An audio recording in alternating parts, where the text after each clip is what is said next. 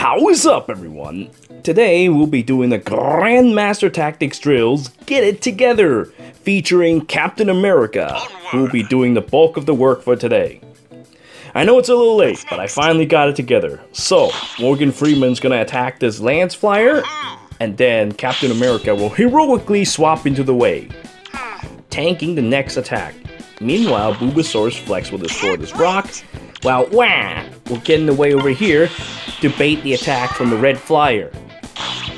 The Ninja attacks Morgan Freeman, but unable to take down Morgan Freeman due to Blur Serpent. Meanwhile, Wah takes out the Red Flyer as planned, and now it's time for the next move. Morgan Freeman will destroy the thief that attacked her.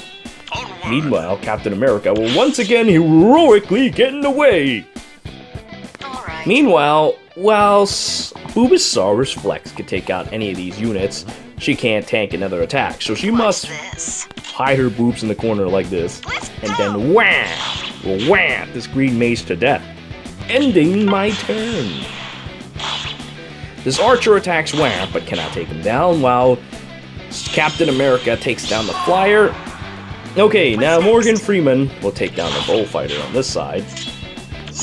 Wah will move over here, and then Captain America will once again heroically swap in, allowing this green refrigerator to fight Wah. Now, we're gonna keep our friend Bulbasaur's Flex here instead of moving forward. There's a reason for this. Wah! The green refrigerator was struck down. Now then, we'll use our considerable strength from Bulbasaur's Flex to take down this blue refrigerator.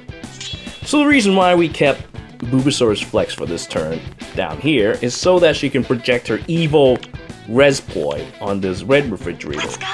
And then when Morgan Freeman attacks, despite the fact that she does not quite kill, she does just enough damage for Wah to take him down after a swap from Captain America.